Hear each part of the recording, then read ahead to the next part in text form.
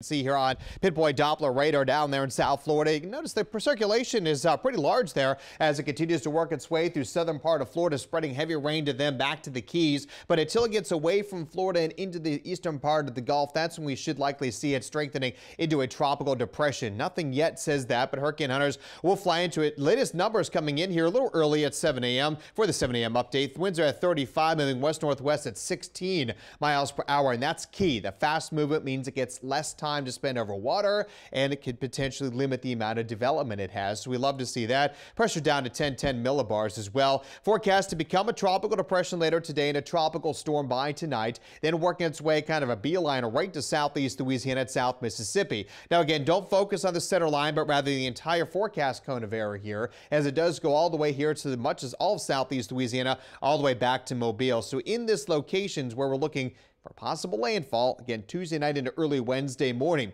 Now, since this doesn't have a closed circulation yet, we're just kind of basing it off of where it currently is. But once the models have a better idea where it is, that will give us a better, more accurate depiction of where the landfall will be. But most of the models, let me tell you, are right into southeast Louisiana, into South Mississippi. So if it does take that northern track, that'd be good news. That means more of the heavy rain will be in Mississippi. However, that doesn't necessarily mean we won't see any flooding, because the rivers up there will all kind of drain their way into Lake Pontchartrain, so the North Shore could still be dealing with some flooding. Plus, we have had so much rain lately that all the rain is just going to run off the ground anyway.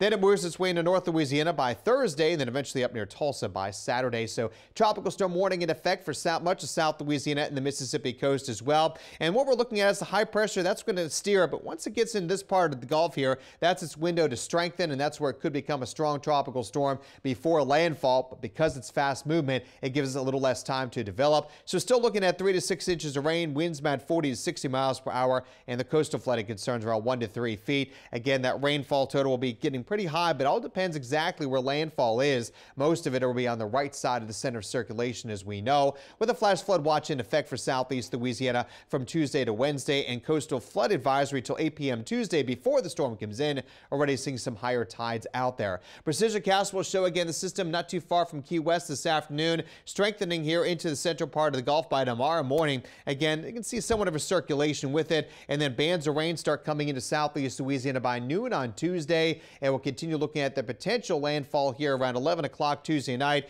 The model kind of shows a right over Plaquemines Parish, this model does, and then eventually spreading the heaviest rains back into Mississippi and in parts of North Louisiana as well too, going into Wednesday night. So definitely something we'll be keeping an eye on as we go forward throughout the day today. Winds again could be picking up to 20 to 30 miles per hour as we head into tomorrow, so look for that increased chance for wind. We have some rain out there right now across the area. You can see across part of the North Shore. Nothing significant, nothing to do with the system quite yet. We'll see more rain later today and tomorrow. Then here comes the tropical rain for Wednesday.